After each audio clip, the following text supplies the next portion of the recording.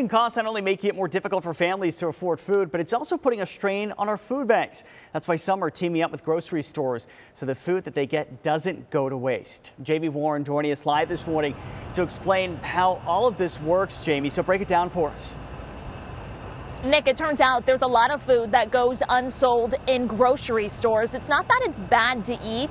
You just might be less likely to buy it. Like when you go to a batch of apples and you find one that looks a little bit different than the rest. So that's where this program comes in.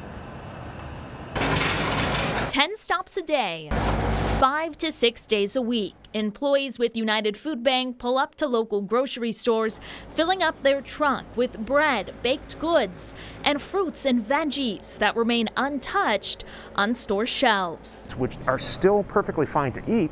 They're just not necessarily the first thing a customer is going to pick when they go to a beautiful pile of produce. The recycling company RTS estimates about 30% of all food in American grocery stores is thrown away. That's 16 billion pounds every year. But since launching the Grocery Rescue Program in 2013, Mark Rosso with the food bank says they've taken 6.5 million pounds of food yearly from stores and given it to people at local food banks. 960,000 of that coming from Sprouts stores alone. Which is why on this day, So I wanted to present you with some recognition. They thanked Sprouts for their partnership. CEO Dave Richins says especially during this time, it's something they can't go without. It's tough because of the supply chain.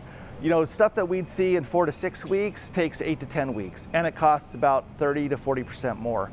And so as a food bank, when we're in the market buying food, it's a scary time for us right now. And so fortunately, our grocery rescue numbers are way up due to the generosity of our grocery stores.